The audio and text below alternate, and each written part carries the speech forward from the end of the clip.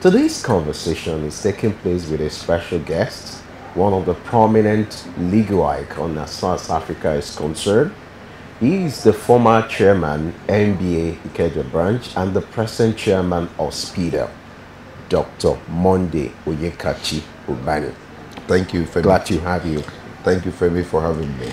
Let me say you happy birthday because you celebrated your birthday a few days ago. That's correct. So let me ask you, let's start with this. How do you feel celebrating your birthday, as the only surviving child of your parents?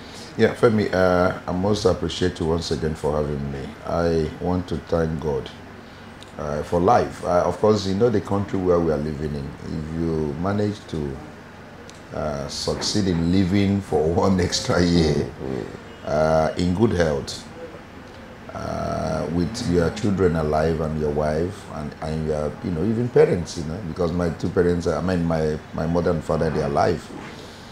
You have every cause to be grateful to God, and that's why this year I was very happy.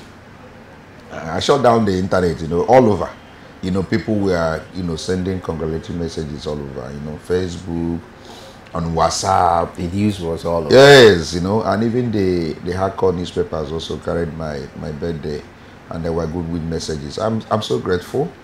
I'm the surviving son and child of my parents. My sister died, and that was over 10 years ago. But she has children, and those children, God has given me the opportunity to take care of them. So I'm happy to be alive. I'm happy to also to be healthy, and I'm also happy for the little contribution I'm making on national development, and then the role we are playing in order to have a country all of us should be proud of. So for all these things, I am grateful to God, and I'm happy that you are interviewing me even today to find out how happy I am. So thank you once again for having me. Let's go to what informed your decision to study law.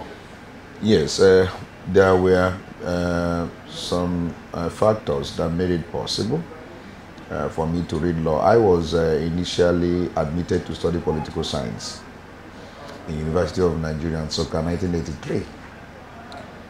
I had wanted to be a politician.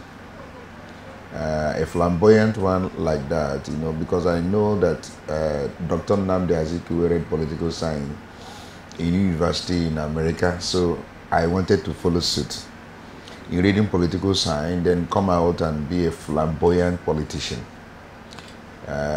with the ability to capture crowd, hold them spellbound with the power of oratory. So that informed my decision. But certain things happened when I was admitted. One, I began to see the involvement of the late Gani Fawehinmi as a lawyer, who was using the legal profession in order to right in the wrongs of the society, fighting injustice, fighting for the violation of rights of the oppressed and the poor, and his philanthropy. So I was moved towards that direction. Now, this is the kind of person I want to imitate and emulate. He became a mentor. And so, as if I want to emulate him, then I have to also read the course that he read, and that is law. Then secondly,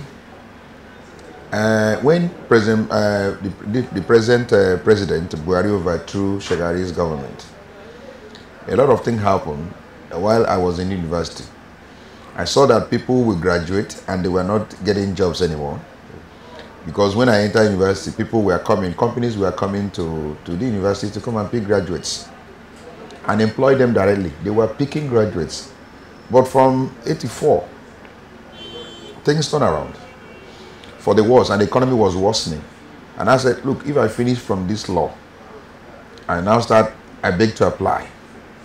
I won't like a situation where I have to look for job and I will not get that opportunity, more so when I'm the only son. So I needed to do something that would make me to actually be independent and then fulfill my life ambition now of fighting for the oppressed. That's why I had to change to the same university, but the law faculty, but I lost 2 years. I went and resumed year 1 in 1985. Mind you, I was admitted in 1983. 83 first year, 84, second year. I was to move to third year in 85, but I had to now start year 1 in 85 in law faculty.